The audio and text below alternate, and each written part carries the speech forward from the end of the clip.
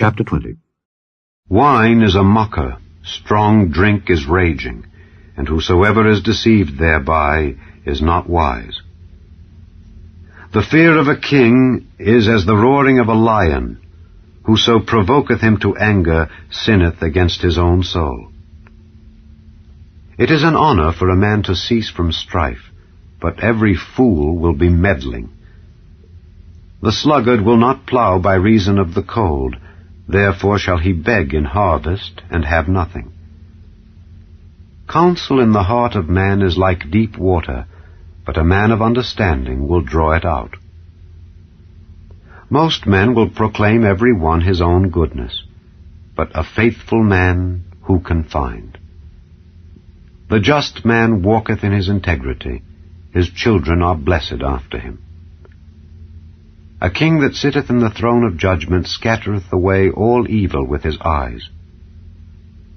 Who can say, I have made my heart clean, I am pure from my sin? Divers weights and divers measures, both of them are alike abomination to the Lord. Even a child is known by his doings, whether his work be pure and whether it be right. The hearing ear and the seeing eye, the Lord hath made even both of them. Love not sleep, lest thou come to poverty. Open thine eyes, and thou shalt be satisfied with bread. It is naught, saith the buyer, but when he is gone his way, then he boasteth. There is gold and a multitude of rubies, but the lips of knowledge are a precious jewel. Take his garment that is surety for a stranger, and take a pledge of him for a strange woman. Bread of deceit is sweet to a man, but afterwards his mouth shall be filled with gravel. Every purpose is established by counsel, and with good advice make war. He that goeth about as a talebearer revealeth secrets, therefore meddle not with him that flattereth with his lips. Whoso curseth his father or his mother, his lamp shall be put out in obscure darkness.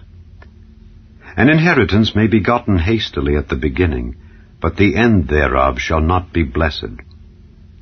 Say not thou, I will recompense evil, but wait on the Lord, and he shall save thee. Divers weights are an abomination unto the Lord, and a false balance is not good. Man's goings are of the Lord. How can a man then understand his own way? It is a snare to the man who devoureth that which is holy, and after vows to make inquiry. A wise king scattereth the wicked, and bringeth the wheel over them. The spirit of man is the candle of the Lord, searching all the inward parts of the belly. Mercy and truth preserve the king, and his throne is upholden by mercy. The glory of young men is their strength, and the beauty of old men is the gray head. The blueness of a wound cleanseth away evil, so do stripes the inward parts of the belly.